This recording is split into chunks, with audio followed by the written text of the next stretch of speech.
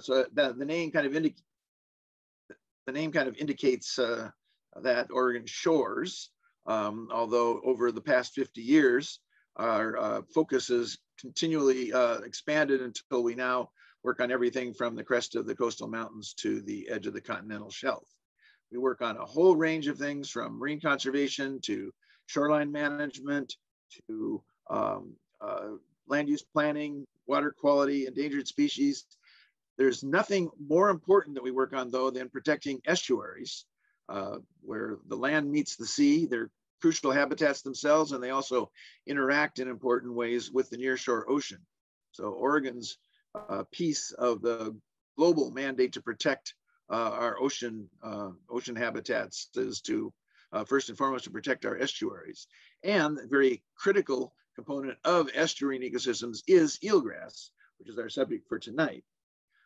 We've just taken the first step, a big step in a long journey to protect Oregon's estuaries. We just did, and I mean just produced a citizen's guide to getting involved in protecting eelgrass. And I mean, we've finished it about half an hour ago. It was funded in part by both the Pew Charitable Trusts and the City of Coos Bay, so we thank them. And it's not yet up on our website, but within a few days it will be, and it will be available to anyone. And as I say, it's the first step because the state of Oregon is beginning to examine all of the estuary management plans for its estuaries up and down the coast. And this will be a process of use, and it's, as I say, a critical issue for us to protect them. So Oregon Shores will be heavily involved with that over the years. The first two estuaries to be covered are Yaquina and Coos Bay, and so we'll be focusing particularly on Coos Bay this evening. My pleasure is to introduce two speakers tonight. Handling the natural history end will be marine scientist Mike Graybill, known to many on the coast as a long career as manager of the South Slough National Estuarine Research Reserve. He is a resident of Coos Bay and graduated from, or got his master's from the Oregon Institute of Marine Biology right there at the mouth of the bay. He's also, by the way, both a scuba diver and a commercial fisherman. So Mike will cover the eelgrass itself, and then to talk about the land use planning and citizen involvement, and will be Anu Sakar. She's the attorney we work with. She's the she's the Craig Law Center's Coastal Law Project legal fellow. Coastal Law Project being our partnership, Oregon Shores partnership with the Craig Law Center. Anu got her JD from Cornell and returned to Portland, where she grew up, and began to work with Craig in January of 2019, and immediately ran into a major baptism of fire. She has been handling all the work we've done, especially on the Jordan Cove LNG plant, and she's the person more than any other who led the charge on the successful appeals recently of Jordan Cove. She's also the principal author of the report that we've just completed. So with that, I turn it over to Mike Graybill. Thanks very much, Philip. It's a pleasure to be here this evening. It's a beautiful sunny evening on the Oregon coast. So my thanks to all of you who are taking the time out of your evening this evening to watch and participate in this program. My responsibility in this evening's presentation is to give you a little bit of a primer on the natural history and the ecology of eelgrass. And that's something that's been a subject matter interest to me for some time. So I thought I would take you on a 15-minute or so walk through some of the thoughts I've had about eelgrass through the years. So I'm going to share my screen, and we'll share that. And I want, could I get someone to confirm for me that you're viewing my screen? Yes, Mike, looks great. Okay, so now I'm up to full screen. And my presentation this evening is really focusing on eelgrass meadows. I'm going to shrink myself down here. It's already been mentioned that these eelgrass meadows are these flowering plants that live in Oregon's shallow water estuaries. And the most important thing about them is that they turn this two-dimensional area of tide flats into this remarkable three-dimensional realm. And so I thought that we could just dive in a little bit and consider what eelgrass is and what role it plays, or a few of the roles that it plays, and what it might mean for taking care of eelgrass here in Oregon's estuaries. So first of all, it's important to recognize that eelgrass is a curious beast. It's a flowering plant that sheds its pollen into the water, and that it's carried through the water to the flowers of adjoining eelgrass plant flowers, and they get pollination and they make seeds. So it is a grass-like environment. Here, can you see my cursor? Okay, it makes these rhizomes. They're connected underneath the surface of the sediment.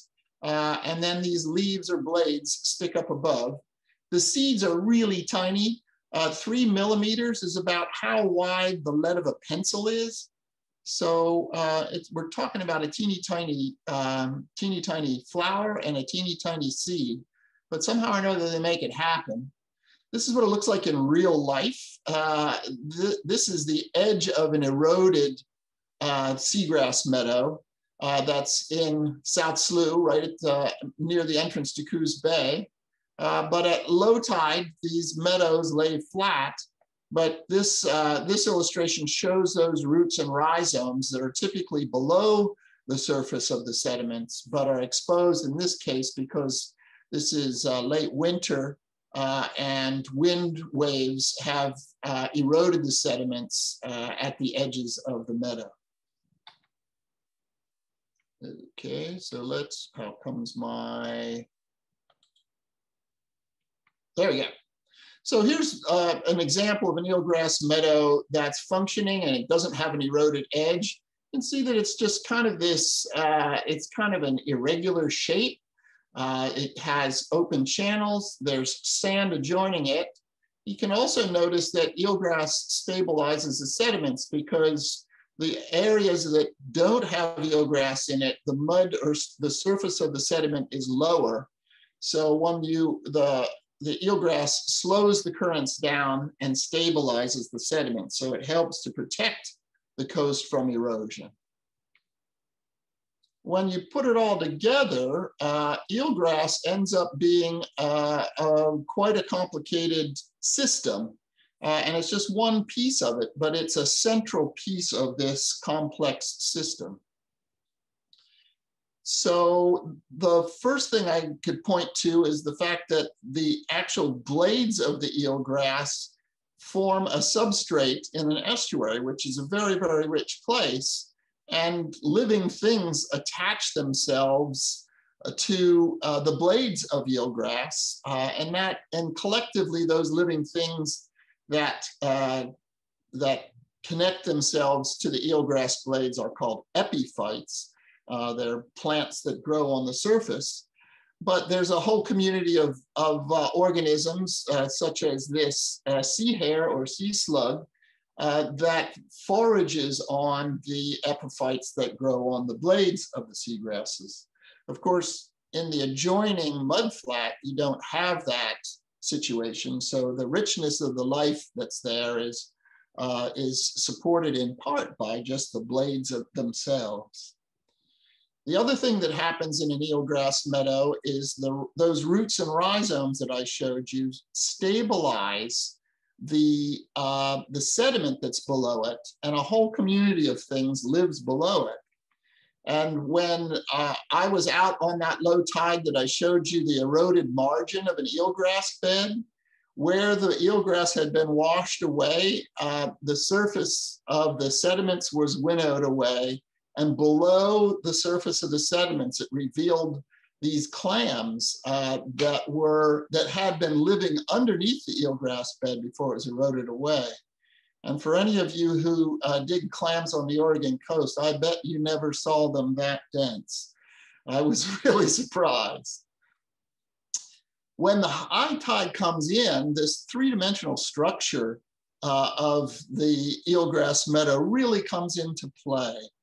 And this picture illustrates fish that are hovering just above an eelgrass bed, but I can assure you that there's also organisms that live within the blades of eelgrass.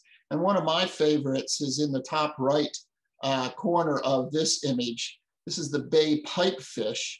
It's a type of a seahorse, for those of you who might be familiar with seahorses, a really curious animal.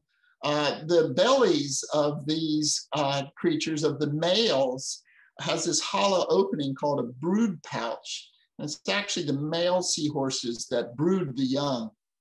And I put a little asterisk here to say that the location of an eelgrass bed really matters to a lot of creatures. Because you could imagine this bay pipefish doesn't hang out in an eelgrass meadow that's in the intertidal and is exposed at low tide. It has to move in and out with the tides because it's a fish. And the same way with any of the other fish that use eelgrass beds, they're a mobile community that moves in and out and uses eelgrass when it's covered by the tides. So that's what's going on in an eelgrass bed, but the biological activity in an eelgrass bed starts to attract attention from other highly mobile organisms. And in this case, one of my totems for eelgrass is a beautiful sea goose called the black brant.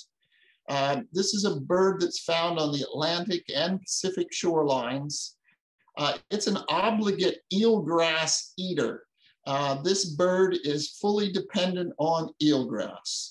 And here's a picture of the lower portion of Coos Bay at low tide with perhaps, I don't know, 500 or so black brant foraging on the eelgrass. That's just an example of one highly migratory species. These birds breed up in Alaska in the Yukon-Kuskokwim Delta. So they stop in Coos Bay in the spring to forage on the eelgrass as fuel for their migration. Another species that uses Oregon's estuaries in abundance and eats eelgrass are American widgeons. And it's just one of a number of species of birds that depend on eelgrass as food. But I think the most remarkable thing that happens in eelgrass beds in Oregon and elsewhere throughout the world is that some animals use eelgrass as a place to complete their breeding cycle. And in this case, in front of my house here in the lower bay, I have been watching for the last 15 or 20 years, 1 week around Valentine's Day, there's suddenly a change in activity of the birds and everything else. And it turns out that that's because Pacific herring swim into the bay en masse and lay their eggs on the eelgrass meadow in front of our house. It's hard to describe the density of biological activity that happens in an eelgrass bed. But the example on the left is a little strand of algae that shows individual herring eggs attached to it. And this image on the right just shows that the eggs get so dense it changes the color of the tide pools because every possible surface is coated with these eggs. So you could imagine what 150 acres of these eggs might look like, or how many individual herring would be represented by a single 10-acre eelgrass bed. When that herring spawn happens, it doesn't go unnoticed by living creatures. And here's an example of some surf scoters that are diving on it. The herring come in for 1 day and they lay all their eggs in one event and then they're gone. When the herring are present, there's sea lions, there's seals, there's diving birds like cormorants that are feeding on the fish themselves. But the next day, those birds are gone because the only thing that remains to eat are the eggs. And here in this case is some diving birds. Let me jump up here. These are scoters that are feeding over an eelgrass bed at Fossil Point. And I'll just play this video for you shortly. It is a remarkable thing to see. In the span of 2 days, you can go from seeing 100 birds or so before the herring spawn starts to tens of thousands of birds queue in on this thing. Now, these scoters are diving sea ducks. They also nest up in Alaska, and they're fueling themselves on herring eggs for their migration to the north. There's the entrance to the harbor right there in Coos Bay. Anyway, so that's just a sample of the buzz that happens. I've just shown you 2 species of birds, but rest assured other species are keenly involved. Migratory shorebirds, local resident gulls also get in on the action. And when the tide is up, the ducks are feeding on it. When the tide is down, the shorebirds and the gulls are feeding on it. These areas are the most productive places on planet Earth. And I can't emphasize that enough. The scientists who have studied these things have clearly identified them as being biologically productive hotspots on the planet. So there's a whole group of other animals that use the eelgrass beds just for part of their life cycle. And this is an example of little tiny baby Dungeness crabs that move into the estuary by the tens of millions each spring and go through a transformation from a swimming larval form to the crawling larval form. And eelgrass is very important for that. Eelgrass grows and dies. It gets torn up by the brant geese and moved around. They kind of garden these eelgrass meadows. And the drift, the production that's put out, moves around to other locations in the estuary, but it also gets exported out into the ocean. And we shouldn't forget that we're not really ocean creatures, but out there is 70% of planet Earth. And I've had the good fortune of being fishing for salmon and for albacore tuna 40 miles offshore to see eelgrass floating around in the oceans, and to know that the only place that eelgrass grows and reproduces are in estuaries. So these estuaries are sending signals to the open ocean as well as to the coast. So I hope I've convinced you that eelgrass is important and it's a big deal and it should be protected. So how do you go about looking after eelgrass? And for me, I can tell you that the answer to that is it's really complicated. Illustrated here is a European green crab, which is an introduced species. It came into Oregon waters in the ballasts of ships, and now it's established in most of Oregon's larger estuaries. It's a voracious little crab, and it bites the bases off of eelgrass. So here's a situation where green crabs have a negative, or an introduced species has a negative consequence. But that's not the only thing. Just pointing out over here at my cursor, you see this little thing? That's a colonial animal. Some people call them bryozoans. That's a beautiful little creature that's growing on the surface there. Well, if we zoom back and say, well, so where is all this important stuff? The green places show where eelgrass lives. And you can see, compared to Oregon, I mean, this is only a little chunk of Oregon, probably Bend might be right here. It doesn't occupy very much of our state. Even if you combine it with surfgrass, which is another type of seagrass that grows on the open rocky shore, there's still only a teeny tiny portion of our state where you can find eelgrass. So we've got a situation where we've got the most productive organism on the planet living in these little teeny tiny places that are human-dominated landscapes. So the pressure is really on to balance that dynamic between the human uses of estuaries and the support that we need to provide to keep eelgrass thriving. As it turns out, there's two types of eelgrass in Oregon's estuaries. One of them is a non-native introduced species called Japanese eelgrass, or Zostra japonica. And the eelgrass that we've been speaking of mostly this evening is a native species called Zostra marina. And you can see the difference between the two types of them. So I just told you kind of an introduced species horror story, but now here's an introduced species of eelgrass.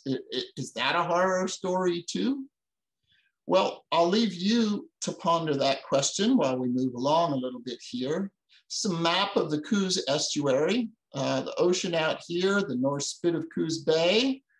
This is the area where the proposed Jordan Cove liquefied natural gas terminal was. And oh gosh, look here. There's an eelgrass bed or a seagrass bed right in front of where they wanted to dredge. Anu will get into that a little bit more. But note that some eelgrass meadows fringe the deep water area, and some of them are large open meadow expanses. So some are adjacent to deep water and some are out in the open exposed tide flats. That's very important if you're a fish. So if we look around, in the blue column, we have a sample of eelgrass in Oregon estuaries. So we've got the estuaries down here, Alsea, Coos, Nestucca. And there were 100 samples taken out of each estuary. And this is the percentage of the total area of each one of those 100 samples that was occupied by eelgrass. So you can see in Coos Bay, about 10% or 11.7% of the estuary samples had eelgrass, but nearly 20% of the non-native eelgrass, or nearly 20% of the estuary was coated with this non-native. If you look at the Umpqua River, only 5% was native eelgrass and 20% was non-native eelgrass. So we've definitely got a situation going on here with a non-native and a native eelgrass. And I'll leave you guys post questions about that in the Q&A. The other thing that's challenging about looking after eelgrass is it's really dynamic. This is a map or a picture of the Yaquina estuary. And the dark green areas are the areas that when the scientists went out to survey eelgrass, they found eelgrass in all these locations on one of their censuses of eelgrass in Yaquina Bay. In 2012, they went back to census eelgrass using the same methods, and the red locations are the only locations that they found eelgrass, which means that all the eelgrass that was previously found, all the eelgrass that was previously found along the shore had disappeared in 2012. Here's an example of some much more thorough survey work that happened in the South Slough Inlet of Coos Bay. These are 1, 2, 3, 4 different locations. So the different lines show different locations in the South Slough Inlet. But I think most everyone should be able to see that in 2017 and 2018, something serious happened to the density or the number of shoots in each square meter of that. Eelgrass populations at certain locations in South Slough completely collapsed, and they really haven't recovered. So if you're interested, since the seminar is about taking care of eelgrass in Oregon, if we want to take some action to do it, the action we should consider what eelgrass needs to survive. It needs clean water. It needs a limited amount of nutrients, but not too many nutrients, because too many nutrients from sewage and that sort of thing, or from fertilizer runoff, changes the situation, and there's algal blooms that suffocate the eelgrass. We don't want contaminants. We don't want a bunch of silt in the water, because you can bury this stuff. Dredging eliminates the habitat, et cetera, et cetera. Diseases, these animals are vulnerable to diseases. We mentioned introduced species. So there's kind of a shopping list of things that we need to consider if we're going to look after eelgrass. But I can tell you one thing, caring for eelgrass in Oregon in a passive way, a passive approach to eelgrass conservation just doesn't work. You have to take active steps if we're going to keep track and care for eelgrass. First of all, we need to monitor the conditions of eelgrass in Oregon's estuaries, because how would we know if it's getting more abundant or less abundant, if it's disappearing or what have you? And then we need written policies or regulations that identify those factors that are important to eelgrass support, like clean water, dredging, et cetera, that those are regulated to protect eelgrass. And then we need to have some horsepower that's necessary to restore the habitat that has been lost. And that there's fortunately very outstanding methods available today now that we're learning a great deal about how to rebuild decimated populations. So that's it for my slideshow right now. And my next cue is to introduce Anu Swakar. And I've worked with Anu for the last several years, and it's been really fun working with her. I've been deeply involved in the Jordan Cove energy proposal, reviewing the permit applications, and it's been a pleasure and an honor to coordinate with Anu as she has been instrumental in helping to challenge some of the local land use decisions. So I'm humbled and honored to introduce Anu Swakar and turn it over to her.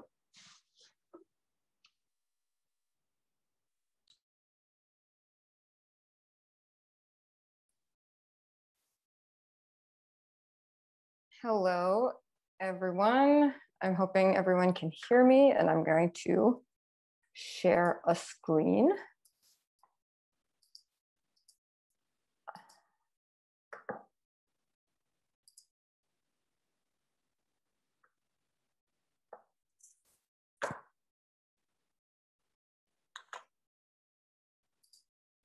Let's see if that will work. Can everyone see my screen? Not yet, Anu. Okay.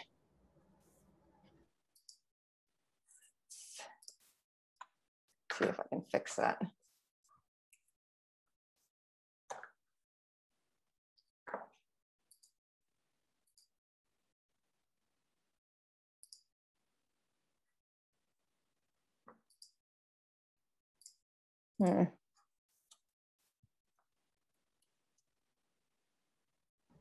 Are you getting a message?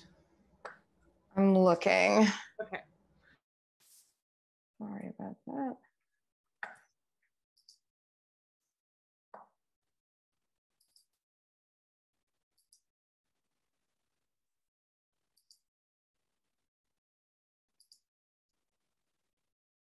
How about now?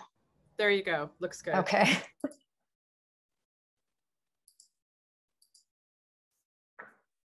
All right. So I guess it's going to show this dual screen view. Yeah, unfortunately, this happened last night in a webinar that I was attending as well. So you may have to do it this way. For some reason, Zoom keeps changing things. So okay. I think, let's see if I can.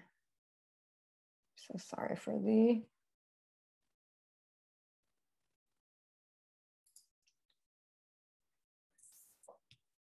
Can everyone see that? That looks great. Okay, great. Hello everyone, my name is Anu, and as Philip mentioned, I am the Coastal Law Project attorney. I actually started out as the Coastal Law Project Fellow in 2019, but I am now proud to call myself an associate attorney at CRAG. CRAG Law Center works with communities across the Pacific Northwest. We provide our services for free or as close to free as possible, and we are client focused with a mission to provide legal aid for the environment. And as you heard from Philip earlier, we are the second half of the Coastal Law Project in partnership with Oregon Shores. So the inspiration and the motivation for developing this primer was really the community and the people of Coos Bay, and of course the estuary in Coos Bay. But the lessons we took from the case study that I'm going to present this evening apply up and down the Oregon coast. Working alongside folks in Coos Bay was the first time I ever really asked myself whether eelgrass in Oregon was adequately protected and managed under our current policies and laws. And I really learned from Mike and so many other lovely folks that shared their expertise about how important the seagrass is for our coastal communities and for our planet. By the end of tonight, I hope we can all begin the work on answering that question. Since you heard from Mike, two things. One, this is a really, really important species and resource for animals and communities, and it's a culturally significant resource for many tribes. But you also heard that it is an incredibly complex species, and managing it has to be active rather than passive. I like how Mike said that. Our primer, which as Philip mentioned, will be out in a couple of days. We'll focus on three things. First, it aims to present an overview of existing management frameworks. Note that right now, eelgrass is managed by a diffusion of management activities by several different decision makers at the local, state, and federal level. And so that has interesting implications for addressing cumulative impacts to eelgrass and developing the data we need to make sure that we're understanding risks to eelgrass in Oregon and off our coast.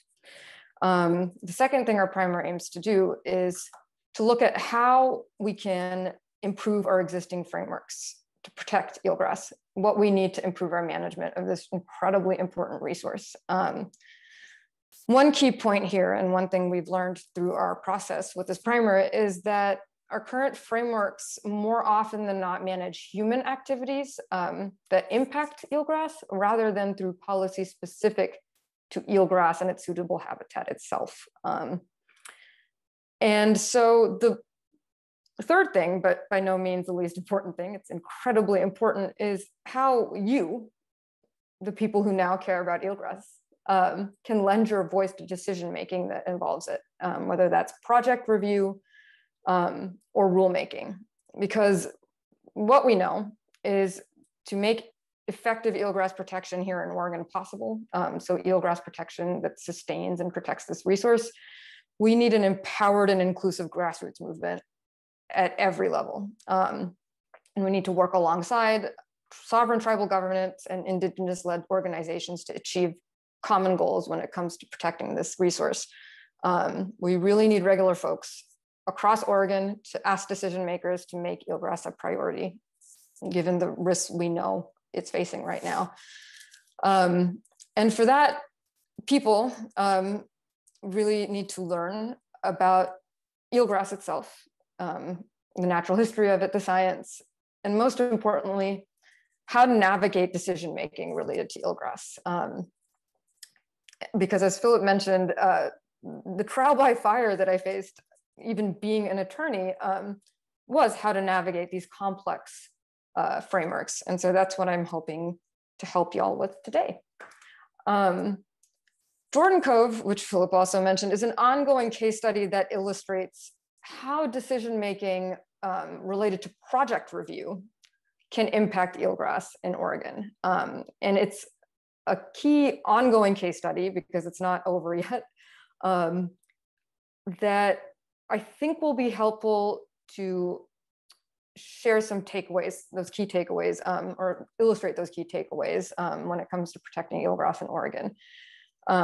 So I'm going to talk about what we've learned in this most recent round of permitting related to Jordan Cove, and then I'm hoping we can all go through a little exercise together to get a sense of how commenting and testimony works related to eelgrass. So Jordan Cove. Jordan Cove was a is a project with three major components. It's a proposed liquefied natural gas facility on the North Spit. It proposes dredging in the lower estuary to allow for increased LNG tankers to export LNG to Asia and foreign markets. Actually, we're not sure it is Asia. And it involves a 229-mile pipeline. The component that really impacted or had the potential to impact eelgrass in this situation was the dredging activities and the related associated dredging activities. So dredge material disposal and ongoing maintenance dredging once the project was built. That really had the potential to impact eelgrass. And there were several areas of permitting that involved decisions related to that eelgrass. So let's see if I can do that. All right. So at the federal level, you had a permit from the US Army Corps of Engineers that was required to expand the channel. That permit conducted the dredging to expand the federal navigation channel for Jordan Cove to export the LNG from the North Spit and out of Coos Bay. That permit overlapped with a permit from the Oregon Department of State Lands. In fact, they share an application, and that is governed by a whole separate set of rules known as Oregon's removal fill statute. So you have the Federal Clean Water Act, Section 4 of the Clean Water Act. You have the federal the state removal spill statute. And then you had local land use permits from three different jurisdictions: Coos County, the City of Coos Bay, and the City of North Bend. The Coos County permits were specifically for dredging adjacent to the eelgrass bed we'll be talking to in a moment. The City of Coos Bay involved dredging right adjacent to it and mitigation of eelgrass that would be destroyed by the dredging. And the City of North Bend involved dredge material transport. DLCD, the Oregon Department of State Lands, or Oregon Department of Land Conservation and Development, excuse me, is our Coastal Zone Management Act Federal Consistency Review Authority. And so at the end of this project, they were responsible for addressing whether the federal permits, so the Army Corps permit and the FERC permit, which was related to the Natural Gas Act, we're not going to talk about that today, they were responsible for reviewing whether these federal permits were consistent with enforceable policies in the state of Oregon, which involved estuary management plan provisions from these local jurisdictions. I know that is head spinning.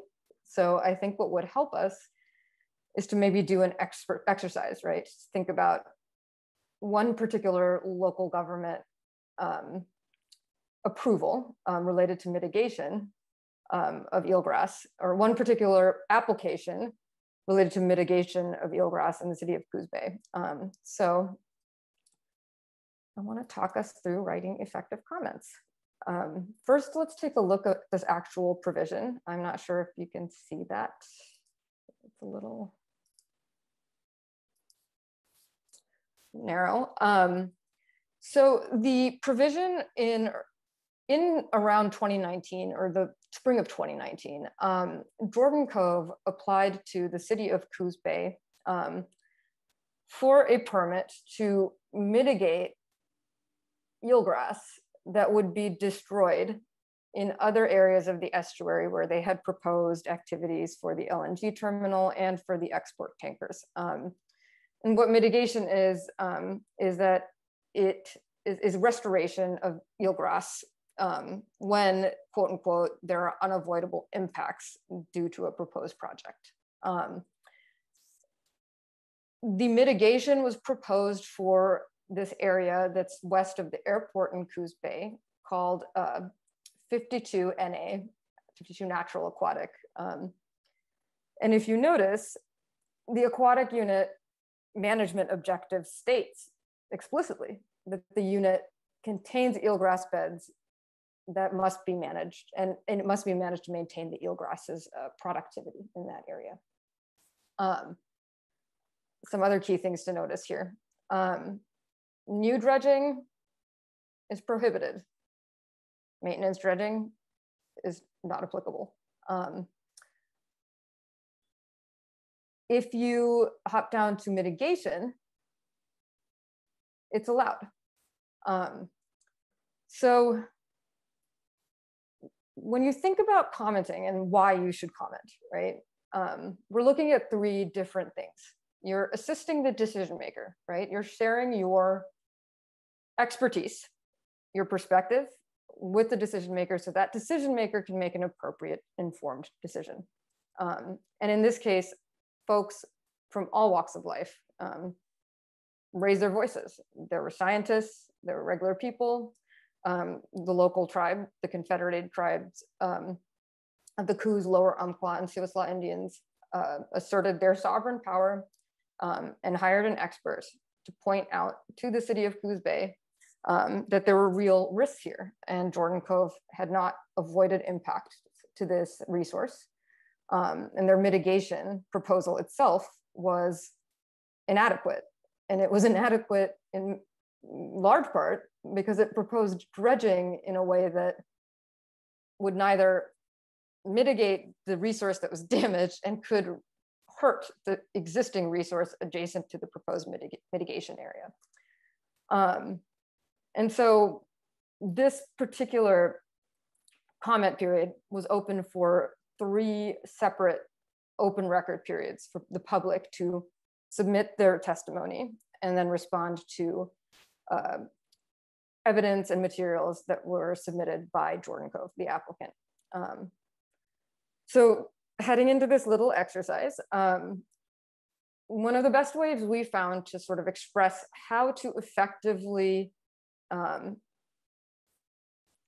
submit a comment to a decision maker in a way that helps them make a decision about the particular concerns that you have is to use CRAC. And what that stands for is conclusion, rule, application, and then conclusion. So the first part is really the issue that you're concerned about, right? Why are you turning up to speak today or submit your written testimony? The second part, the rule, it's important to tie that particular issue to a criteria that governs it. Then you apply the rule to your concern, right? And then you conclude by telling the decision maker what you think you ought to do in that situation. So tying the argument back to a criteria and policy is something that is tricky. And so this is a graphic from a resource that is included in the guide by the Environmental Law Institute about writing effective comments that I think is pretty helpful. So you'll see this is just a statement that says what is there. A rich history and may have many artifacts. The old farm at the end of our street. It's a rich history and has many artifacts. That doesn't exactly tell a decision maker what to do with it. So if you look at this example on the right side, you have a rule, you have the application.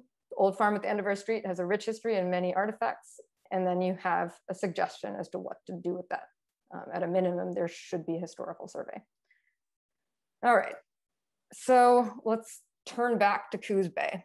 The question the City of Coos Bay was facing was these 2 parts. First, we knew Jordan Cove was asking whether it could dredge up a part of the 52 NA zone to make an eelgrass mitigation site. The City of Coos Bay needs to know, is this consistent with the criteria for 52 NA?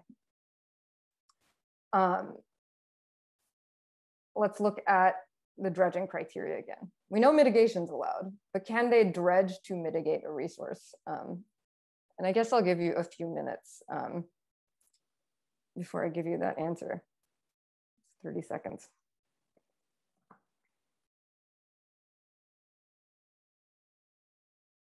Don't do that.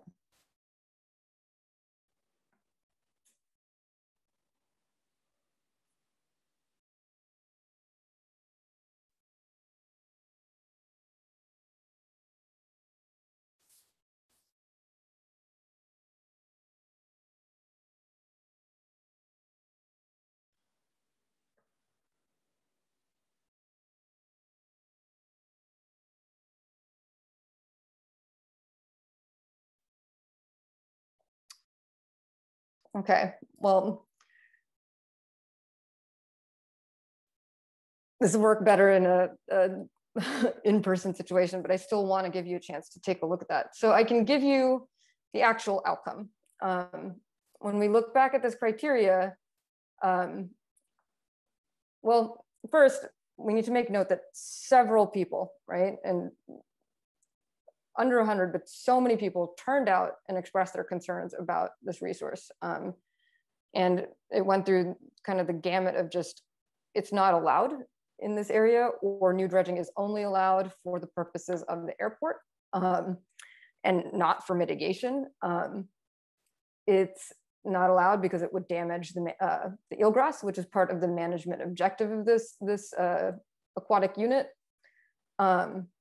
In the end, the City of Coos Bay ended up accepting Jordan Cove's definition of dredging, which they repurposed as an enhancement and not dredging, and ended up approving this permit. And that permit approval still stands today. It just wasn't a good one to challenge. And what this kind of shows us, right, hopping down to these key takeaways, is a challenge. Protecting eelgrass absent updated data and explicit criteria is really difficult. It goes back to what Mike Graybill was saying. A passive approach to protecting this resource is not effective. And while Oregon Shores was successful in overturning or assisting in one case, overturning a couple of those dredging appeals, it really was not because of the community's preferences related to this really important vegetation, right? The community's preference to protect it. And that also presents an opportunity, right? We can improve the protection of eelgrass and its suitable habitat through permitting processes, and specifically through rules that prioritize avoidance of impacts prior to development of mitigation, right? And also clarify that dredging is not an enhancement. And in those ways, you can make a difference. You can participate at the local, at the state, and the federal level in both project review and rulemaking activities to improve those gaps, to close those gaps. And that's what I really hope you'll take away from our primer, which is meant to start this conversation. So thank you, and some time now for some questions.